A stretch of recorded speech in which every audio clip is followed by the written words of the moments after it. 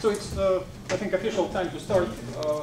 It's my pleasure to introduce Professor John Landis from Mechanical, Aerospace, and Biomedical Engineering Department. Okay, thank you. I'm going to do something today that's a little bit more applied than maybe what you've been doing, which is try to use a real engineering problem for optimization. And we talked about this, and I'm going to give you an introduction if my machine stops trying to update itself in the middle of my lecture. Anyway, if during the course of this work you need to contact me, this is my name, John Landis. I'm in MABE, which is Mechanical, Aerospace, and Biomedical Engineering. My office is Perkins 314, and this is my email. Easiest way to contact me would be with email, but I'm usually in my office Monday, Wednesday, Friday, this time, 9 to 11. So Monday, Wednesday, Friday, 9 to 11. Of course, from 9 to 10, you have a class, so you wouldn't want to miss that.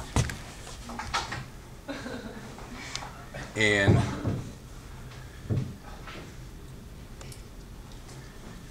want to start out by talking about design. The exercise we want to do is called design optimization, and it's the design of a helical compression spring.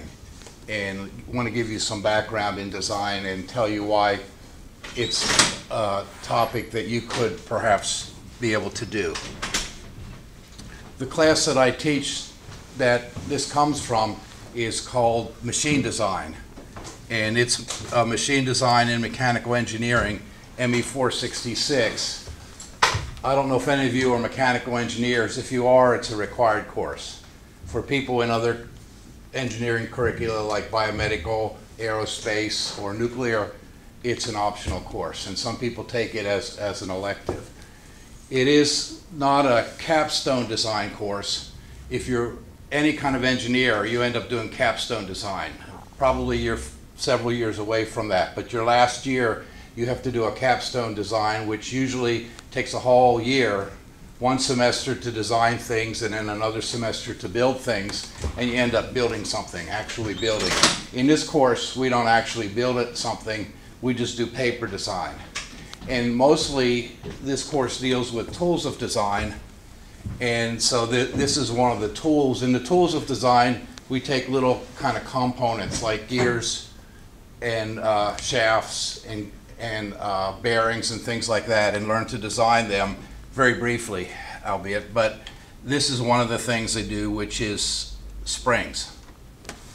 And we were talking about perhaps instead of doing for your math just a problem that has no physical significance, to try to give you something that really had a physical basis and a physical significance. So we came up with this idea for at least to try it. This is arm waving stuff. You don't need to know this real good, but we always talk about this in the beginning. What is design definition? Formulation of a plan to satisfy a need. After you hear that definition, you don't know any more than you knew before, but that's from somebody's book. So, but you can design things like clothing, software, and for what we do, machine parts. Now, the thing about design, unlike most of your courses, there's not a correct solution or an incorrect solution. Most of your problems, you have this problem, you either get the answer right or wrong. In design, you don't get it right or wrong, you get a better answer or a worse answer. And so I want to talk about better and worse a little bit. What is better in design?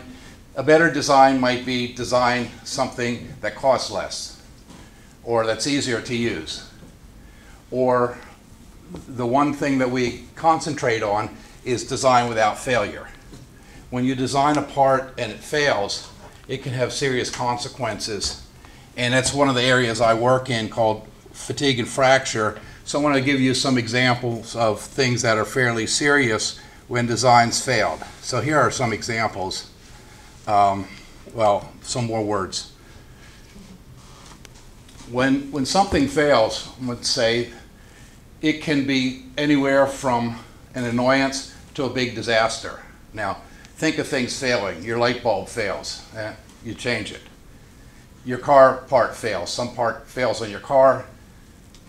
You get used to that, especially if you drive an old car. But it fails usually in the morning when you're coming to school and it's raining and you have an exam you have to get to, and then something fails, and that's a big annoyance, and you don't like that. Or think of this, an airplane. There's an airplane crash due to a design problem, and it happens in Outer Mongolia. That's news item for page 7 or 8 in somebody's newspaper, maybe not even yours. Happens at McGee Tyson, then it's a big news. If it happens and you know somebody on the airplane that was killed, it's a big disaster. So design failures can be anywhere from just an annoyance to a big disaster. I want to show you some examples in history that were kind of fun to look at. This is called Boston molasses tank failure, and it happened about 90 years ago, 1921.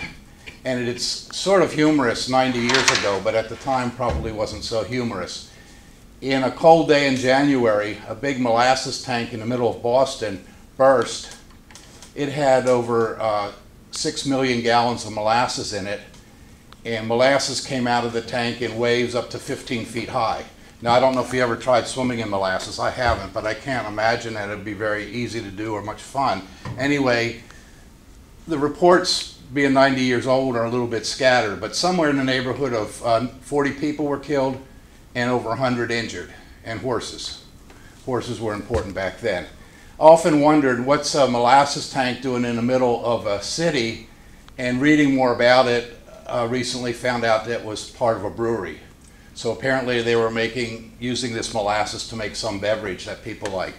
And the interesting thing about this, if you remember U.S. history, there was a period where they had Prohibition, and this molasses tank failed just a couple weeks before the Prohibition Amendment went into the Constitution, so it must have been a forerunner. But this is one disaster that people had no idea what caused it, but it was a big disaster. Now here's another one. British Comet airplane. This is the very first commercial jetliner. And this jetliner had some design problems.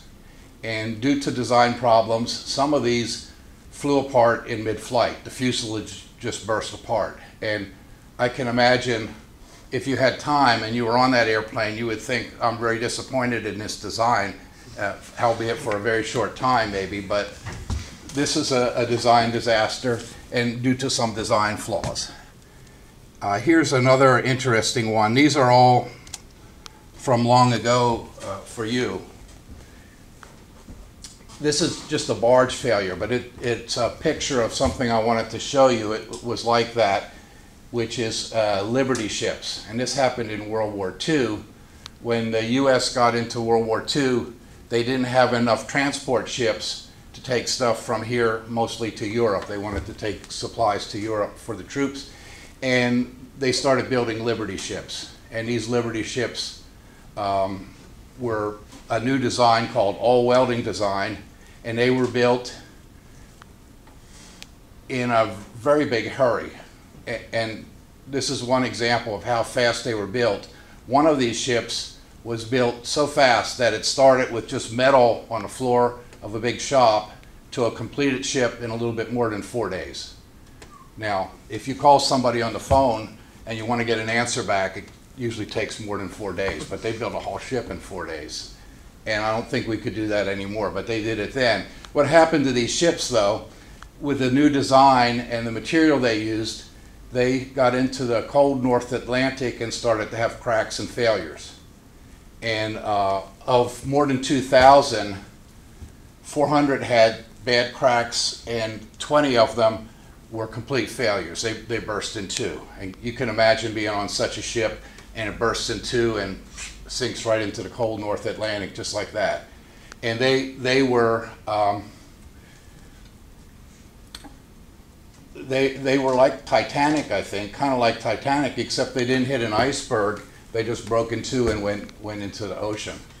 Now these are some spectacular failures, but I wanted to show you failures because what we do in this design course, ME 466, is try to design little pieces without failing.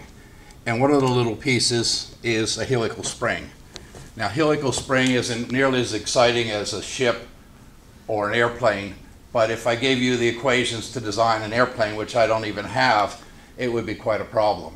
A lot of equations. Couple things. One, you know the old story about how one little part failed and it made something bigger fail and bigger fail until finally the whole country went down because somebody's little nail failed. Something like that. Just a story, but may be true. Small parts can play an integral part of some structure, and if a small part fails, then it could be a disaster. And so this could be part of a more complex system. But the big thing about the spring is that the equations are the easiest one of all the design problems we have. They're the easiest set of equations. If you can use these equations and optimize, we can go on to something more difficult. And if you can't use these equations and you can't make it work, then we can't make it work, I guess. So we want to look at spring. To do the spring optimization, I have a paper handout, and I will hand out the handout. Pass this one around. This has all the equations on, and rather than just say here are all the equations, which here they are, I'm going to develop them on the board for you and show you springs. I brought some springs along, and my computer's still wanting to upgrade itself. So I think I may black this for the time being and right on the board, which makes the screen go up. This.